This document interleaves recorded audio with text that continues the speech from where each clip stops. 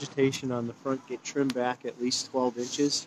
Okay. And that serves three purposes. The first purpose is it provides appropriate airflow behind the vegetation, so this situation doesn't start to occur where you start seeing mildew building up because of the lack of airflow. And you can see it more in that corner there. So by having this trim back and allowing the air to get through there, it will help minimize the growth of mildew. The other thing is... So what needs to be done? Like trimming all of the trees. So they're not going to be touching... They're not going to be touching the building. Right. Okay. Absolutely. Yeah. Here you kind of like have a distance, what you say in the back of the building? Yeah, well, these trees grow very tall. Okay. And somebody just cut them off, and they look very unsightly. It looks like someone just come and been cutting them. Yeah. So what you may want to do is remove them and put shorter plantings out here, so that way they're more easily managed and they don't block the airflow. Because every time this kind of tree gonna grow again, it'll grow up and it will create and the same be near situation. the property. Okay. So if you come around here, from the front walkway, you have a concrete walkway. Yeah. And these front stairs have been displaced over time. The earth has pushed against them and displaced them and cracked them. So I'm going to recommend that they get repaired, but more importantly, there's no railing on these stairs. They need to have a railing to support somebody if they're walking down them. All right, from both sides. Yes. Okay. And you'll see that there's a crack right through the center of the stairway here. Yeah. All right. Walking up to the front of the home.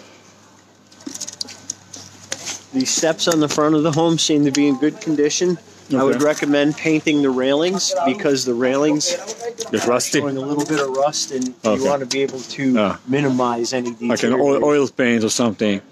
Yep, oil paint. Oil paint, yeah.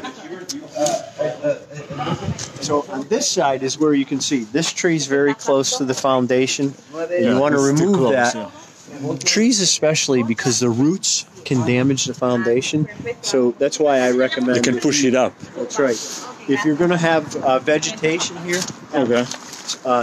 small vegetation where the roots don't affect the foundation. All right. Okay. Hey, and you'll also see... You can see here they try to either cut it or... Yep. Maybe it's... Yeah, okay. Come to this side. This is the side with the crack in the foundation that I want to look at. All right, from the inside to see what it looks like from the basement. So you see they try to patch it? Correct. Okay. Your driveway has a slope down to the street, and it has typical settlement and wear in it from use over time. Okay. The curbing on the left-hand side of the driveway, as we're facing it right now, has deteriorated, and you'll see that some of the hill is starting to work its way towards the driveway. So that you may want to address that to set up the curbing like it is on the right-hand side. That helps manage the water and the snow. All right. So there are here you can see that the hole's been patched with silicone. So the same thing needs to be done on the other side. And if you take a look at the exterior of the home right here, you'll see that there's mildew growing on the exterior of the home. So I'm going to recommend that gets sprayed down with an antibiotic or like a special spray for antifungal. Antifungal. And then washed off. And if you use a pressure washer, just be careful because with aluminum siding, you can take the paint off. Well, is it more cosmetic or is it also have any functional need? Well, it's mainly cosmetic, the look of it. But if you don't take and remove the mildew, it's just going to spread around the entire home. Okay. And you just want to try and keep it at. Yeah. All right. So try to stop the growth. Correct. All right. Do you think these foundations, like water, might come in? Well, so this is the concern that I want to check from the inside, especially here around this hatchway. Yeah. The hatchway is set at the ground level, so any snow or rain is going to run off around this corner, and you can see that there's a hole here directly into the basement. So I want to be able to see this from inside and take a look at the condition, and that's why I pulled some of this away here you have the same condition on the other side of that rock. So we're going to see in the basement if there's any water penetration. Correct.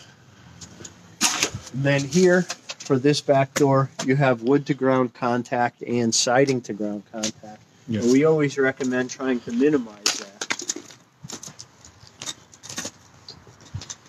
Right. And here he said the story of probably like a car backed in.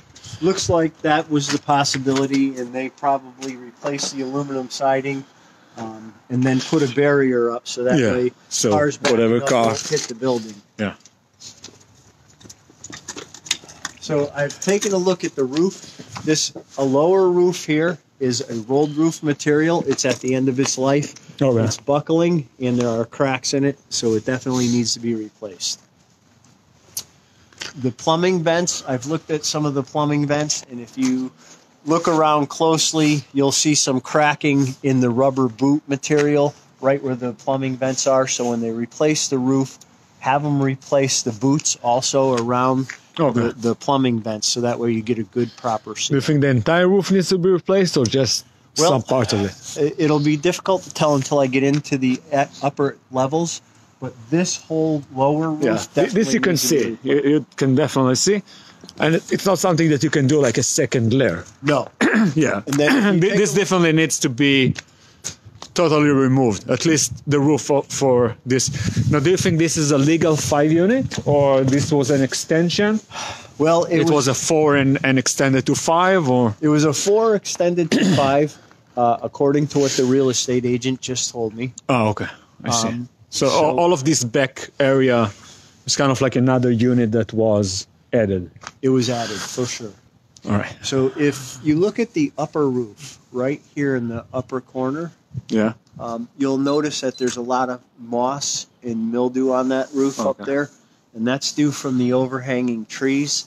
And we always recommend trimming back any overhanging limbs over the home, so that way if there's a storm, there won't be any storm damage to the roof. Okay? Okay, yeah, like these trees over here. Correct. Is it something you can call the city to do, or? No, the city won't do that. They're going to. It's the landlords. Yes, that is. Because it's part of the. It's inside this. It's part of the. It's part of the property. Yeah. Correct. Okay. All right. So if you look back here, you'll see parts of the brick exposed here, and some of the masonry has been deteriorated. So this is the area that I had recommend that it gets looked at by a mason, and they're going to want to come in here and probably put a parge coating on that to be able to seal that in and secure that area. So that way, any of this here, it will seal the bricks, it'll keep it watertight, and more importantly, it'll look a lot better cosmetically, because right now it looks like this has just been patched here and there. Yeah, a lot of patches.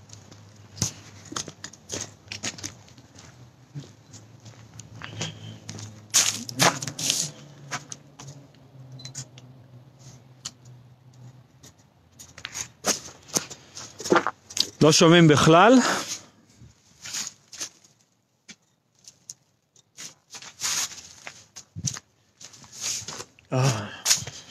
לא, חברים, אנחנו נמצאים פה בבדיקה, באינספקשן של נכס של 5 יחידות. כמו שאתם רואים, יש אזורים שצריכים עבודה. צריך להחליף את הגג, לפחות ביחידה שהורחבה. זה היה נכס של 4 יחידות שהורחב לנכס, ליחידה נוספת. פה אתם יכולים לראות סיפור מעניין, שרכבים כנראה נכנסו פה בסיידינג, אז זה הוחלף לצבע אחר ועשו פה מחסום. ואנחנו בקרוב ניכנס לבייסמנט לראות אם נכנסים מים לבייסמנט, במיוחד באזורים האלה. הבתים בקונטיקט, הרבה מהבתים הם בתים היסטוריים, בנייה משנות 1900, אז חשוב מאוד לבדוק את מצב הנכסים. וכמו שאתם רואים את האזור, באופן כללי זה אזור מקסים. אזור ממש ממש יפה. יש פה כנסיות יפות, והיתרון שהוא ממש מרחק הליכה לתחנת רכבת חדשה. Okay, let's go inside. Let's begin inside. They only have a limited amount. Oh, all right. Yeah, we got to do the inside and then the outside after. Oh, yeah, makes sense. Makes sense. Okay. All right. You gotta come by here again? Yeah. Makes sense to finish the inside first. Yes. And then the outside. We have the outside forever. You You can stay. Yeah, you can sleep around. All right. Is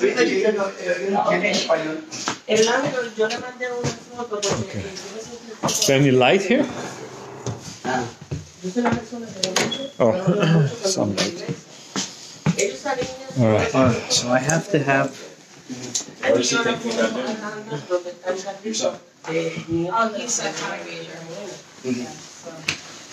I don't know if he'll like. I mean, right now he's in Boston. So this is the documentation I talked to you about earlier, Yeah. and I have to have you sign. So this is the standards of practice, the Connecticut, State of Connecticut Home Inspection Standards of Practice I explained to you earlier. Okay. So I will need your signature and date here. And you still have the pen that I gave you?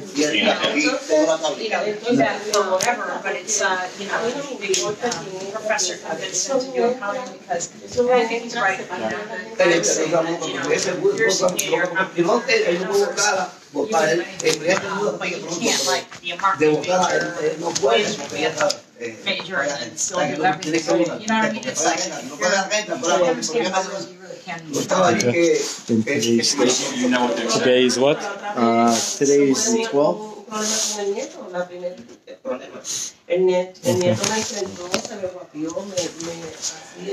right. So he's placed across. He's not going to play at the next level. He's not that. This document is the front page of our contract, and I just need your initials there. But that doesn't make that direction that way as far as. Ironically enough, And this is the back page of the contract. his interest in politics and political science is a thing called this year. I don't know if you've heard of the IB program, but he's in the IB program. And I need your signature and the date today. Diploma. It's like international type of platform. The thing about it is that you concentrate your junior and senior year in your subjects. So you'll get a copy of all of these documents before we Mathematics and science that you choose here. So you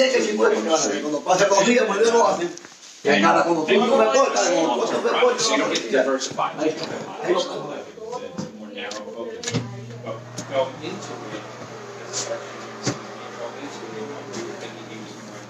Production side of things, but he seems to have found a skill set in chemistry, which was, I mean, totally had no idea. In fact, he had taken chemistry the year before, an advanced chemistry class.